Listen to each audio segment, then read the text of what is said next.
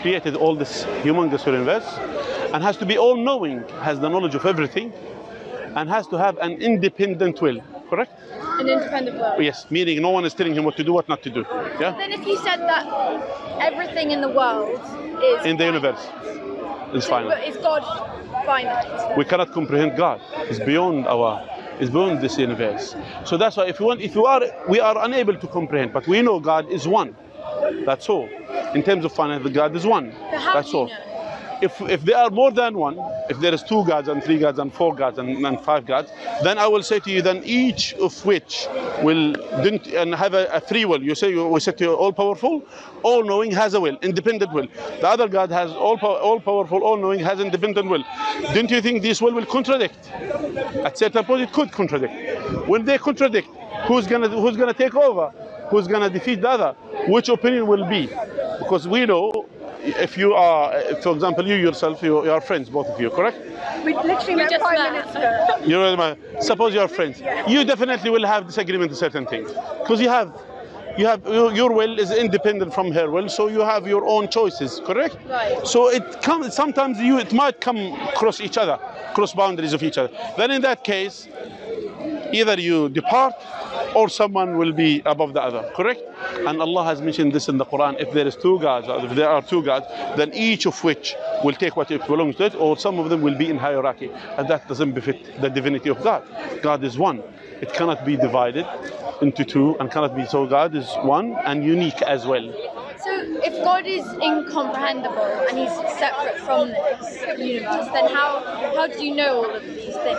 Now we'll come to the point now. How do you know these things? From this universe. Look at yourself. You have eyes here. Your eyes is not in your knees, your eyes is here. How they came here? To be able to vision, to see. You have a brain, you could speak, you could talk, you have tongue. You could smell, you could hear. All of these sophisticated body that you have, it's not something as a coincidence. It has to have someone who has created it and created perfectly. And by the way, perfectly, even including the people who have deficiencies and things like disability or whatever, this as well as they're perfect, because otherwise we need to appreciate what we have as well. Even the evil in the world is created by Allah. I will tell you you know Allah now. I know Allah, yeah. Okay.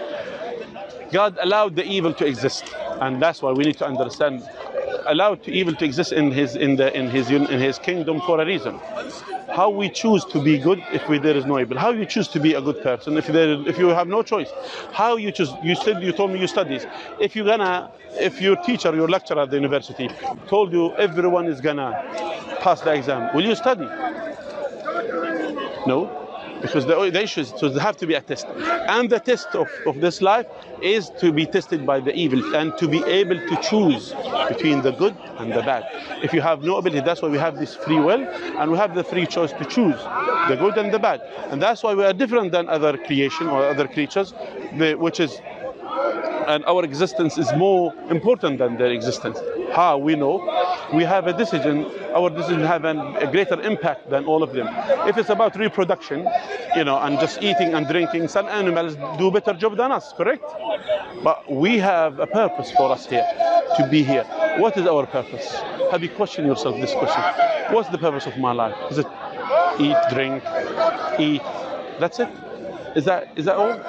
Is that the purpose of the life? No. What is it then? I don't know, but not that. I will tell you. To be thankful to the Creator. Do you agree on this? I think we should be thankful, but I also think we should make an impact on the world. That's part of being thankful to the Creator. Right. Because God told us in the Quran as well. Yeah? Is He with you?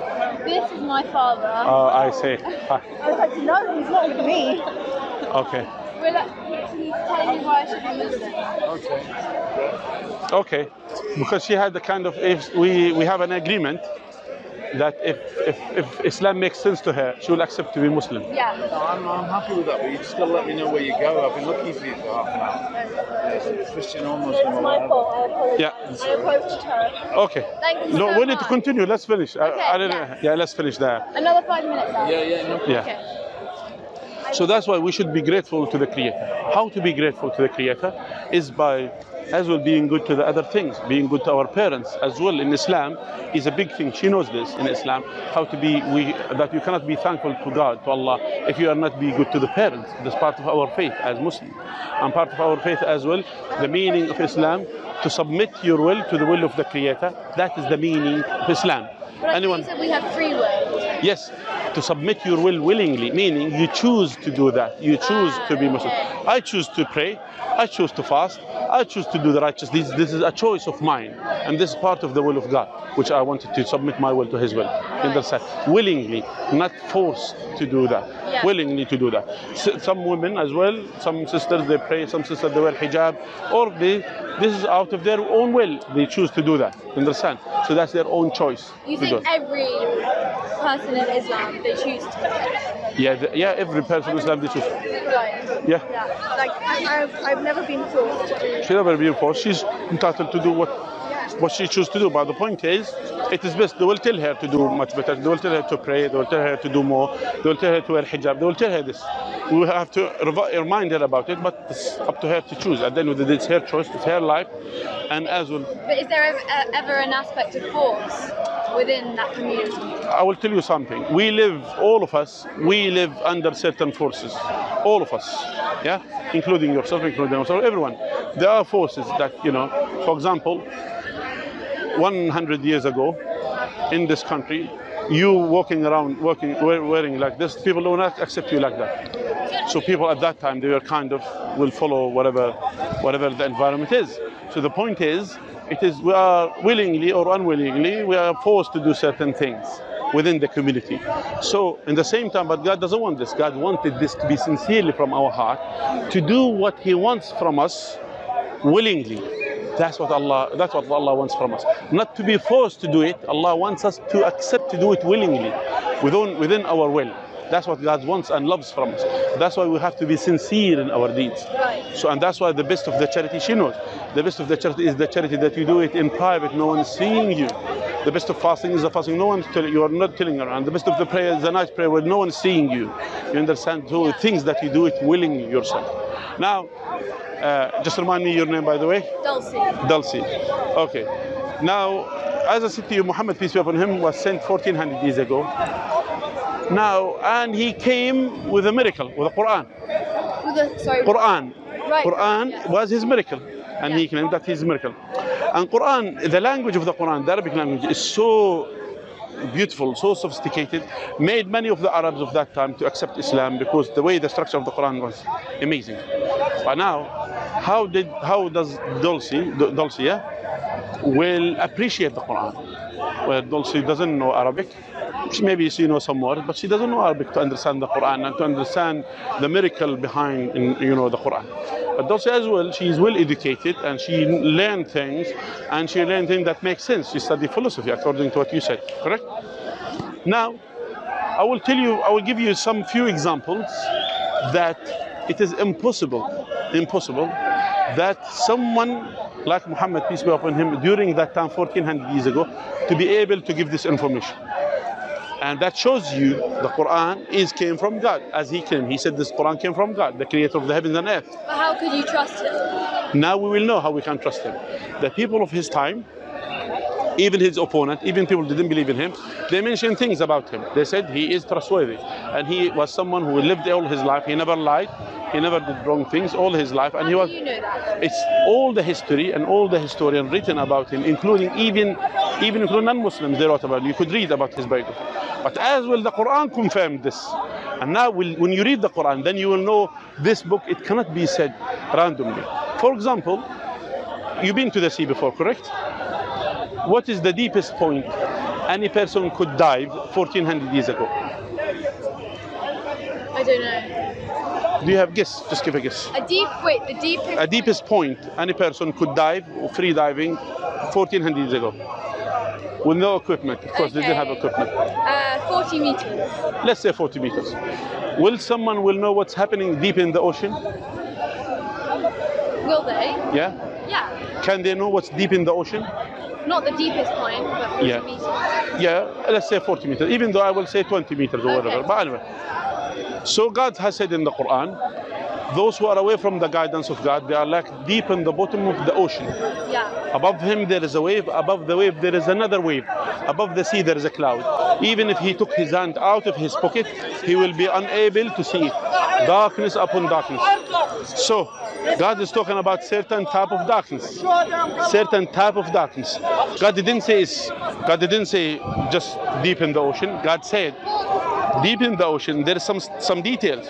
Above him there is a wave, above the wave there is another wave. So 2 layers of waves, and there is a cloud which prevent the light to come. When the sunlight comes, and if it's a cloudy weather, 40% or more of the sunlight will be reflected back, and only 60% goes through.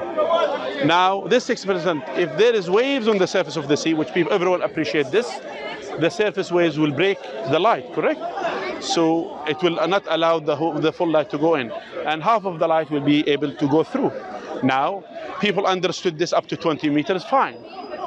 But who taught Muhammad about there is another waves deep in the ocean, which they are called the sea current? Have you heard about it? Sea current? The sea currents. No, but go on. Did you watch Nemo before? Nemo, the cartoon. Yeah. Do you see that when he goes in the sea currents? Yeah. Yeah, under the ocean, yeah? Yeah. Yeah. So deep in the ocean, there are sea currents. They go like rivers, yeah? Right. And they travel by waves. And as well, when it comes to the remaining of the sunlight there, it will break the remaining of the light. And deep in the ocean, if someone took his hand out of his pocket and look at it like this, he cannot see.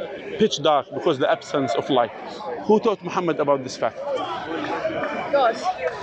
Good. This you say, not me. You are saying it. It's what you wanted me to say. No, this is what you said, which is the default thing. No one is able to give this. Again, for example, when you look in the sky in the night and you see the stars. Yes. Do you see the stars now? No. What do you see? I see clouds and blue sky. Before, I mean in the night, when you see the stars. Do you see them currently, at the current age and time, or you see? No, you don't. What do you see? You see them like Millions of years before. Yeah. So God has mentioned about this fact. How people will know about these cosmology, this cosmological fact? How they will know 1400 years? Do you know they have any understanding about? Do you think they know anything about it in the past? Will they know about the stars, the thing? No. Of course not. So God has said, when God making an oath in something in the Quran, it shows this something is important for you to ponder. So God has said in the Quran, I will not make an oath by the positions of the stars. And it's a great oath, but you are not yet aware of that. So Allah says, when you see into the sky, you are seeing the positions of the stars. Millions of years ago, when the light departed from that star. Who taught Muhammad about this? Did Muhammad know that? Before, no. He knew, the Quran told. But wasn't it scientists who figured that? No one knows it. It's only recent. I'm saying these things discovered when they discovered the telescopes and things. This is a very, very recent discovery. It's not something which is you're talking about 150 years ago. That's all. Not 1400 years ago. No one knows about it. Now, another fact. What do people will know about the development of the fetus in the womb of the mother? What do they know about it? Do you think they know the details?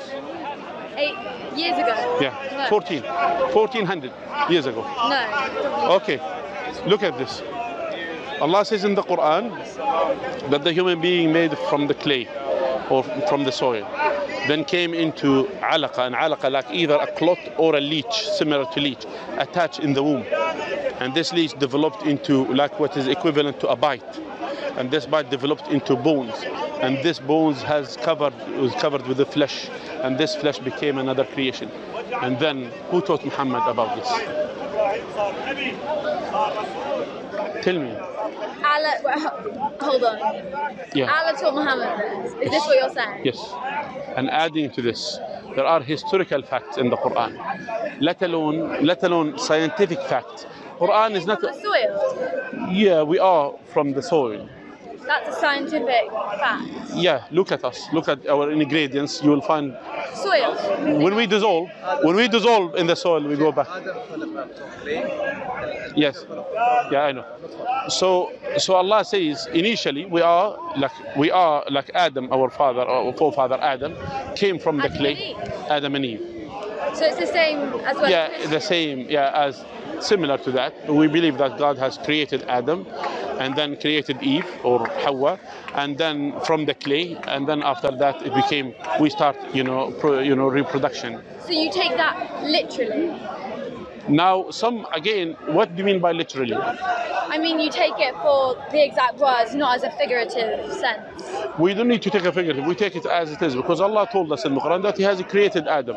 So He said this. So before we know that the Quran is saying the truth, going back to these scientific facts, which cannot be said except by someone who is the creator of the heavens and earth. So I'm telling you, for example, God has said, when we discovered that this universe is expanding, when we discovered this?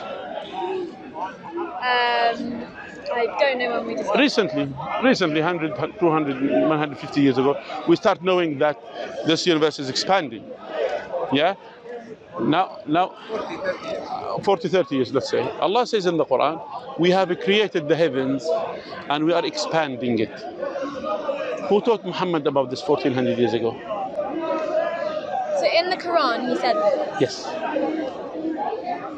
Adding to your information, historical facts, because I was talking about historical facts initially. But how do I know that so this was ages ago that the Quran was... Yeah, 1400 years ago, yes. So how do you know that all of this evidence passed down wasn't changed and... Good, that's a good question. The Quran is reserved in two methodologies. It's reserved as memorized, meaning there are now over than 15 million people on earth who memorize the Quran from cover to cover, or 15 million people on earth now memorize the Quran from cover to cover with vowels, and she knows what's the meaning of the Quran, with vowels, the way that it is, yeah, the way that was revealed in Arabic language, not in English, in Arabic language. Now, which means if you burn the whole Qurans in the world, we are able to produce the same, because we have more than 15 million people memorize the Quran. There is no single book being memorized like the Quran, because that's one thing.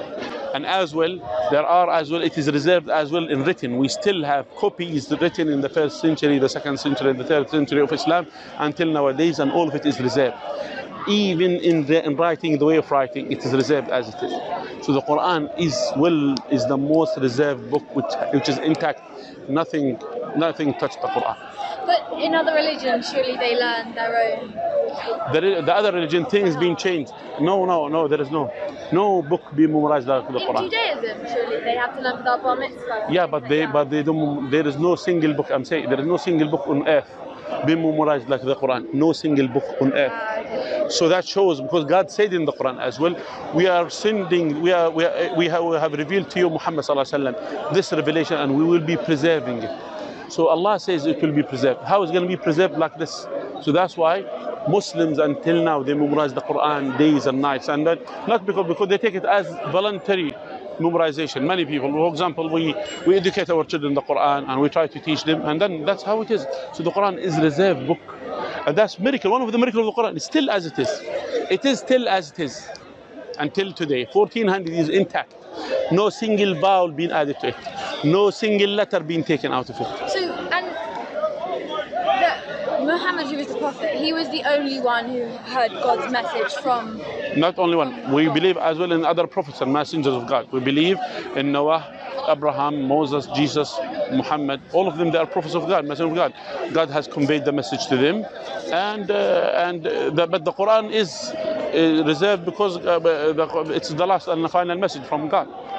And that was from Muhammad? Revealed to Muhammad, not from Muhammad. He didn't bring the Quran from himself. No, yes, but... Revealed to Muhammad. So how, if he was, but when Allah conveyed that message to him, yes, he was the only person with him speaking to him. Yeah, Allah didn't say to him directly in one occasion only, but mainly the occasion was through angel Gabriel will come to him, will narrate the Quran to him, and then he will recite the Quran back. But if there was no one else to witness it, how do you know it's true?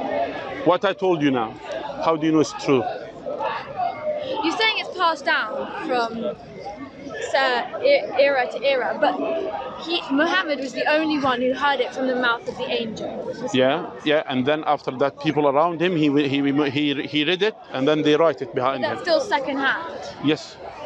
So how can they prove that he is speaking absolute truth if they have no concrete evidence? Good. The Quran, if we believe the Quran is the word of God, as you mentioned earlier, all this information that tells you that the Quran came from God, yeah, and more information. I was saying those all miracles. Don't you think it came from God? Have you read the Quran? No. She will read. Yeah. Okay, I'll read it. No problem. But I want to learn Arabic.